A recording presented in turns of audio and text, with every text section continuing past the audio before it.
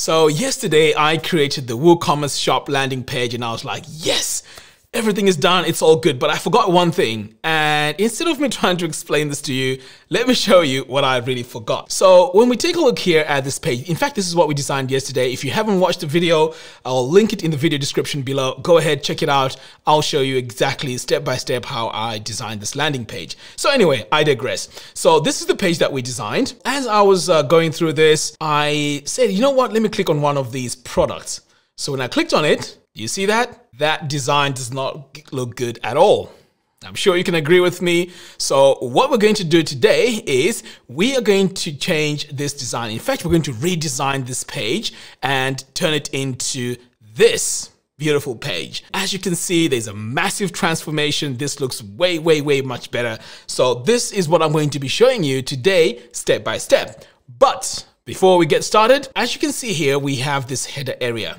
Okay, and when I scroll, it shrinks a little bit. And then all the way down here, we also have a footer. This is from my Genesis templates. It just saves you a lot of time trying to design your headers and footers every time you design your website. This template is highly customizable. You can go in, change colors, very easy to use. And I also have a video which shows you how to go in and customize it. So go ahead, purchase it. It's only $7. Yes, $7. Come on. You can use it on as many websites as you want.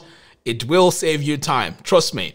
All right, now before we begin, if you haven't bought Divi yet, and after watching this, you really like Divi, if you buy Divi using my affiliate link, I'll give you access to that course absolutely free. This course costs $497.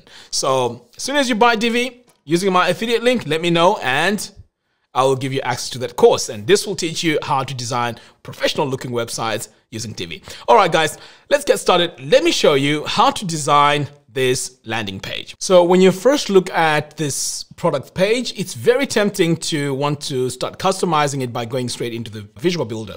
So let me show you why this is not the right way to do it. So if I click here on Enable Visual Builder, it is now going to give us the ability to pretty much customize what's on our page here. So as you can see, now the builder has been activated, but I only have access to specific items on the actual page. Now, this is not what we are actually looking for. So you can see here, if I go into this module, now this is our add to cart settings. This only gives me access to our add to cart settings, but it doesn't give me control over the actual page itself. So this is not how we want to do it. So now let me show you the proper way of actually doing this. So I'm going to come back over here to the dashboard. I'm going to click on discard and exit. And then I'm going to come all the way down here to Divi Theme Builder. Now on the Theme Builder, now the really cool thing about the Theme Builder is when you install WooCommerce, it's going to know that you have WooCommerce installed and then give you that option to customize the pages for you. So if I click here on this plus button and start scrolling, I am going to get the option of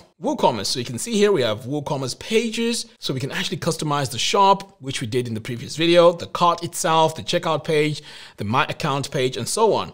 But what we're looking for here is the products page. So I'm going to click here on all products, create template. We can click on add custom body because this is where we're going to be building the layout for our page. So I'm going to click here on build custom body and we're going to design all this from scratch. So I'm going to go ahead and click on build from scratch. Now here, I'm going to go with a single column and then I'm just going to close that and go to our section settings. Now over here, I just want to add a background color. So I'm going to click here on this plus button and add my background color. So I'm going to go with this really dark gray here. Next, I'm going to come over here to the third tab because this is where we need to add our image. So, but the way we're going to add our image here is we're going to add it as a dynamic image. So it's going to go in as a featured image. So the image that we're going to have on the product is the image that's going to show here on the main header area. All right, so now that we've added that, the next stage now is to come all the way down here to our blend mode, and then we're going to go with overlay. So what's going to happen now is when we take a look at our product, it's going to show a little bit of our image with an overlay on top of it to make our text much easier to read.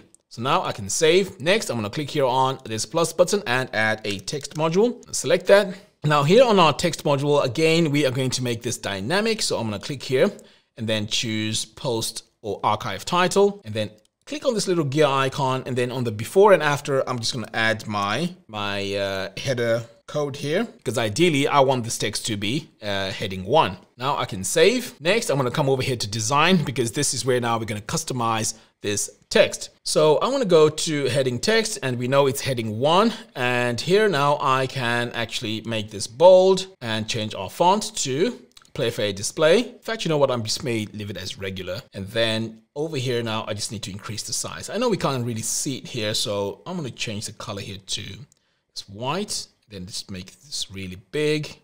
So I'm going to go with, let's go with 70. But what we're going to do is, while we're here, we might as well go into our mobile views. So I'm going to go to tablet. So here on the tablet, I can see it's a bit too big. So I'm going to reduce it down to about 2. And then on the phone, bring this down to about 32. But I've just noticed that my line height here doesn't look right. So I'm just going to increase this a little bit. So let's go with 1.3. And again, I want to make sure that this line height looks great on all devices. And it does. All right, great. So pretty much I have my heading here. I'm happy with that. I'm going to save this. Now, the next stage is to start adding all our products or our information for our products. So I'm going to click here on add new section, and I'm just going to go with regular. Now here I'm going to go with, you know what, let's go with 2 equal columns. Now on the left column here, I'm going to add a Woo image. So here I'm just going to search for Woo image. Now, the really cool thing about these modules is it knows what the product is if you leave this set to this product. So I'm going to leave it as it is and then click on save. Now over here, we're going to add a few modules. So first of all, let's go with the actual product name. So I'm going to go with Woo products. In fact, you know what? Let's search for it here. No, Woo title. That's what I'm looking for. Just going to save that. Next, we're going to add Woo description. So this is going to be the description for our actual product. I'm going to select Woo description, save that.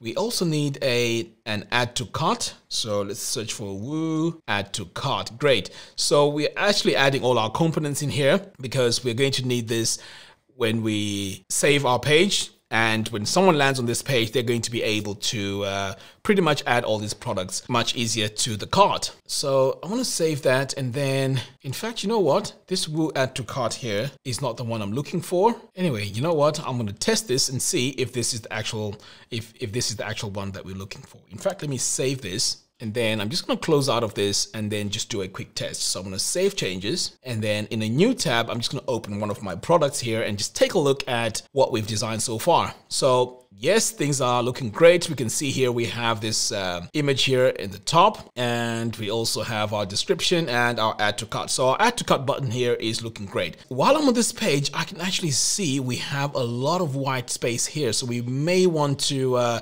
do something about this, add more information here just to balance the page a little bit. So back over here, I'm going to go back to edit custom body. And before I continue designing, I just want to make sure that everything looks great on mobile devices. So here I can see the top is fine, our product name, add to cart. So everything here seems okay. Right, so let's continue designing our page. So I'm going to click here on this plus button, and this time I need a divider. So the divider here is what's going to separate our top information from the related products. So I'm not going to customize this yet. Let's go ahead and add Woo related. There we go. So here I'm going to have 3 products and 3 columns. Save that. So on the left here, I guess what we can also do is to add something to do with reviews. So maybe someone has seen this product and they want to add a review. Let's add that on there. So let's see if we can find a review. Yes, Woo reviews. Great. So we can add that on there. So now this page is really populated and it has quite a lot of information now. So what we're going to do next is we are going to go in now and start customizing all our text and make it look great. So let's start here with our product name. So here we're going to go in and change this. So now that I've selected my Woo title settings, I'm just going to go over here and choose my font, and it's going to be Play Fair Display. I'm going to make the text bigger. And let's play around with the colors here and see if our colors will match. And I think this color here works fine for that. And then I'm also going to double check and make sure everything looks great on the tablet. And I think that looks great. All right, so let's just continue here and start working on our description text. So I'm going to click here on the gear icon, go to design, text, change this to Poppins. We're going to increase the size here a little bit to maybe 17. And let's add some line height. So for line height, I'm going to set this to 1.8. And for our text, we're going to go with, yeah, we'll go with that. Save that. Now let's work on our add to cart. So I'm going to click here on this gear icon and make sure that this is set to this product, because this is what determines what item you're actually working on. All right, so over here now, I'm going to customize our cart settings. So I'm going to start here with this, you know, that thing where you add more products on. So let's go to the field background. So I'm going to go with, now let's go with this color. So like I said, you know, this is a matter of just experimentation and just playing around with these colors and see which one actually works. So the field text color, let's go with, okay, we're going to go with that. And then the padding should be fine. And what am I looking for here? I'm looking for the rounded corners. I prefer not to have rounded corners here. And also we want the text to change to Poppins. There we go. So that's what I was looking for. So pretty much that's okay. The next stage is to work on the button. Now this is going to take us a bit of time because we really need to customize this. So I'm going to come over here to use custom styles for button to activate. And then I'm going to start here with my color for my button text. So here I'm not really sure if I'm going to go with a dark color or a light color. And again, like I said, you know, it's a matter of just playing around with these colors and seeing what works.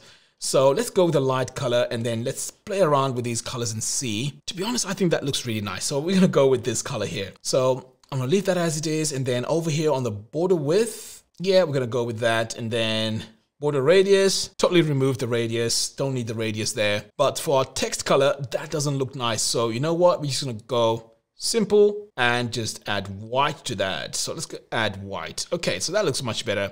And the animation is pretty cool as well.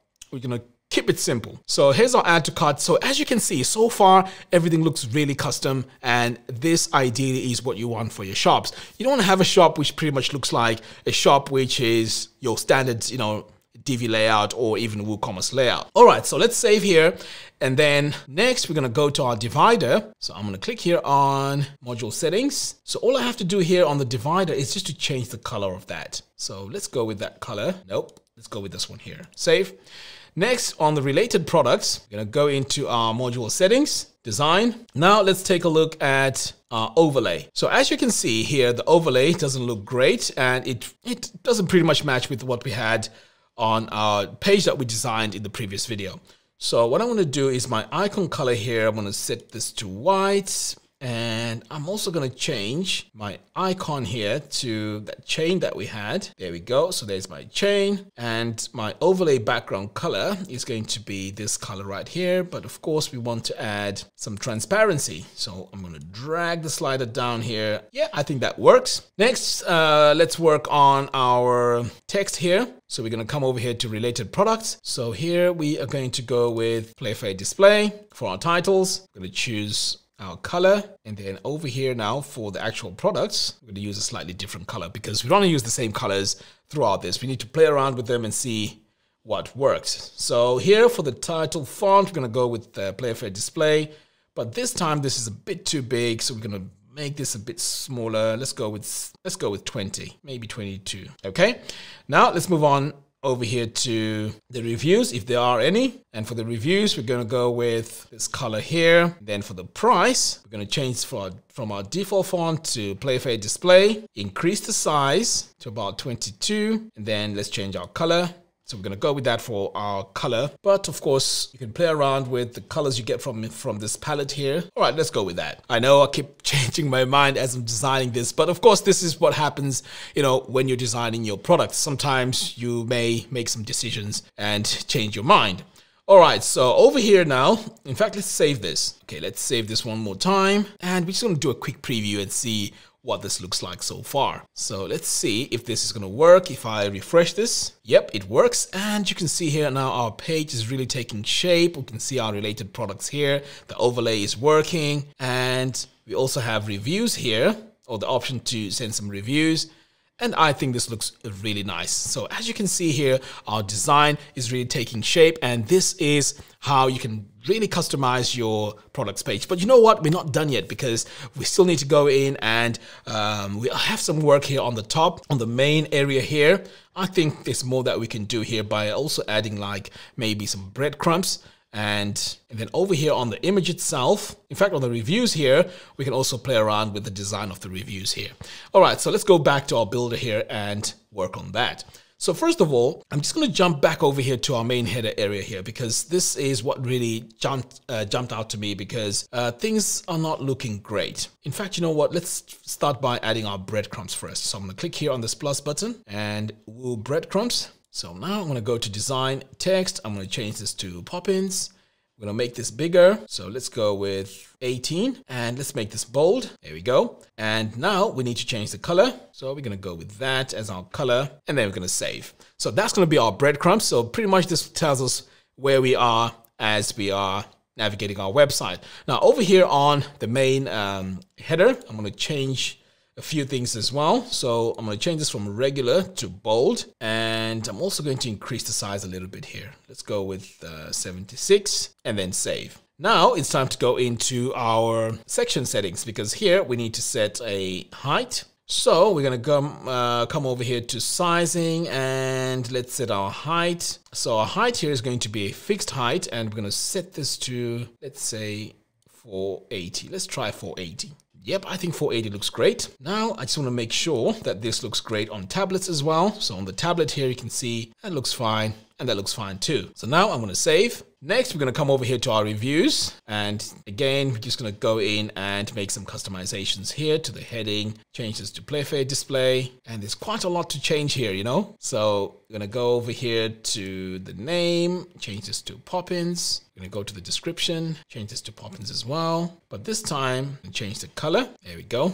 And then the reviews, we're going to go with that as our color for our review. Let's see. Okay, we'll go with that for our color. Now you can further customize this. So let's say, for example, you want this here to be a circle. You can just click here on this actual image, and then you can just say 100 here on our rounded corners, and that's going to give you a full circle. So if the person that has left the review leaves an image or their picture, it's going to be in a perfect circle. So I think that is a really cool design element there. And then over here, add a review, change this to Playfair display, and then I'm just going to increase the size. There we go. Now let's work on our submit button. And here on our submit button, to be honest, it just needs to look the same as our button here that we have on our add to cart.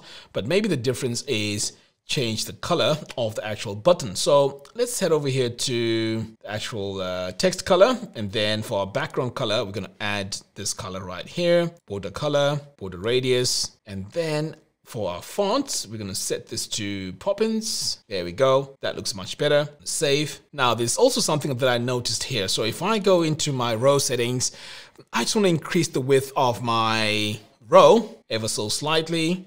So I'm going to come over here to sizing, and right now my width is set to 70%. So I'm just going to make this about 80%. Save changes. We're going to save the page. Now let's take a look at this design. So I'm going to refresh the page. Okay, so you can see here our flower here is in the background, and this is what our page looks like. So as you can see, this is way much better than what we had before.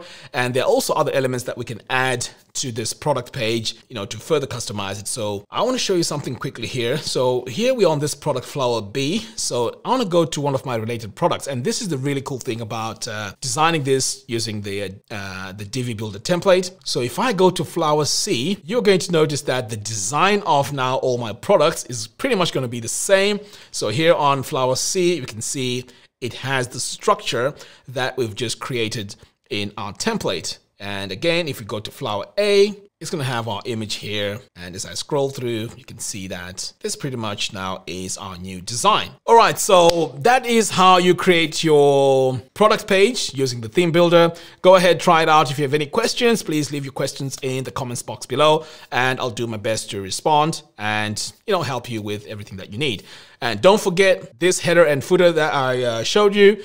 It's from my Genesis template. That template is only $7. So if you want to go ahead and buy it, link to that is in the video description below. See you in the next video.